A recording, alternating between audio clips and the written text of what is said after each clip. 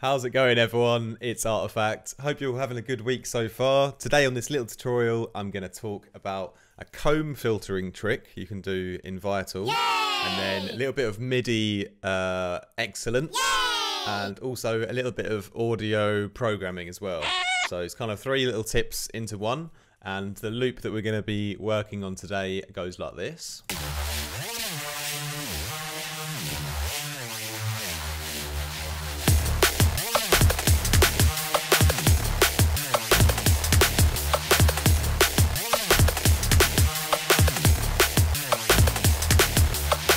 So pretty nasty little groove. I basically made this kind of Reese patch on my Patreon recently, and I thought I'm going to turn this into like a lead and add some kind of extra new special effects. So if we open up this patch here, I'll talk about this little comb filtering trick that I did, right? So it was originally kind of a low like Reese bass, but I've sort of changed a few settings and pitched it up. And then I just wanted to create this part where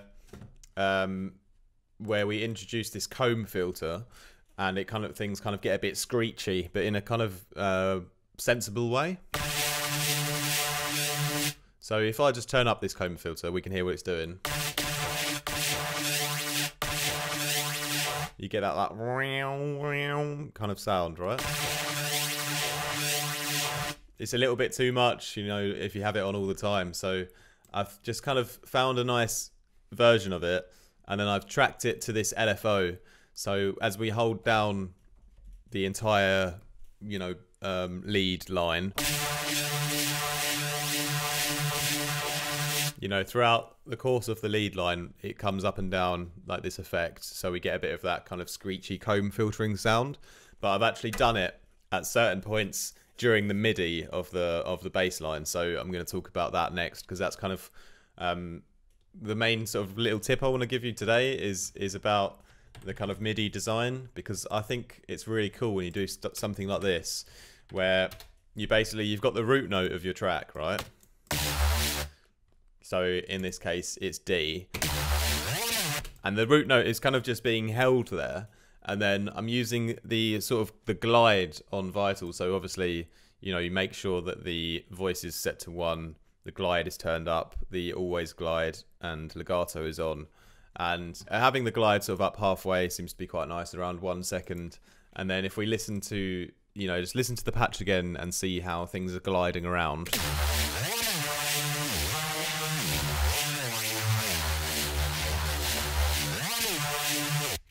And when it's sort of here, when we get this first like upward pitch bend, that's when the comb filter also comes in, where we've automated it here in Vital using this LFO here on the comb filter. So it's when we get these kind of spikes up in pitch, we also introduce this like kind of screechy comb sound, and it kind of just exaggerates that kind of effect that kind of screeching high lead effect that we're going for.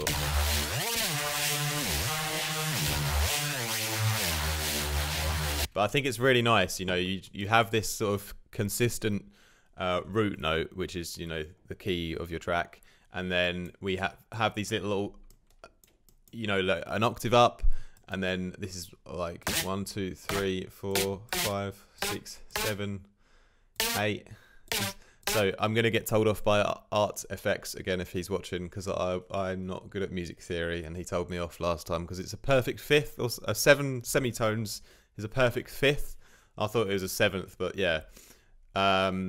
It's cool going up like 8 semitones and then down to 7. That's quite nice for drum and bass. So that's what I've done here.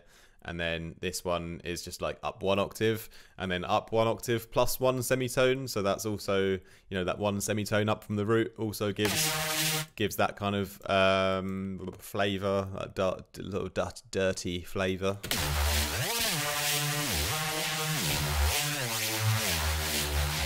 But yeah, having these, having a patch like this with this, these lead variations, these pitch variations, and this glide going on.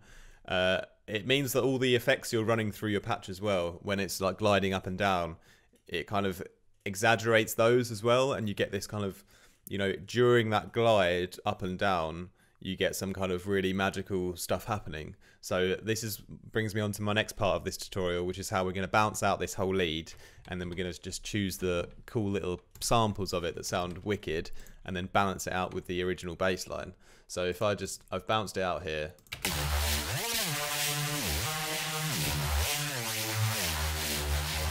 And then we've gone on here to this part, and now what I'm doing is I'm going to like chop up the bits of the original bass line, which was just...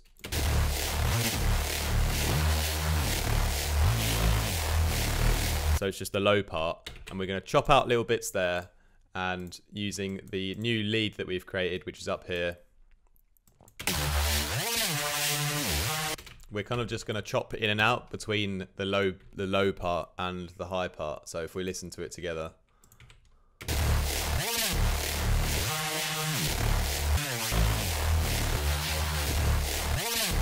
So it's a nice way we can sort of separate these two, and using the same actual bass sound still, but we're using it as a Reese bass and also as like a Reese lead, but they kind of have a sharp contrast to each other. And by chopping out the audio bits, we can really get like a kind of defined, impactful groove going on from them. So if we just listen to the lead parts on their own. So it's when they're really like sort of pitching up, and when the glide is on and all this stuff is happening, those parts are the parts that sound really cool. So those are the parts that I've chopped up like intentionally.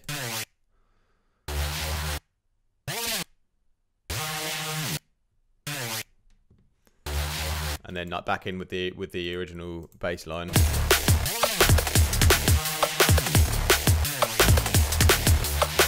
So yeah, I hope that's a helpful little tip of how you could sort of approach making bass and melodies, and you know, using that sort of comb filter to exaggerate those screechy leads, doing a MIDI pattern with that kind of root note, and then just lots of glides up and down to like some higher notes, and then just sort of bouncing that and then chopping out those parts because they're quite interesting parts.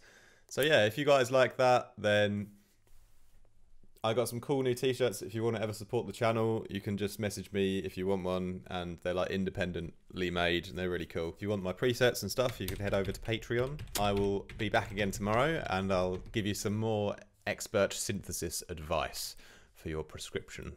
Okay, bye.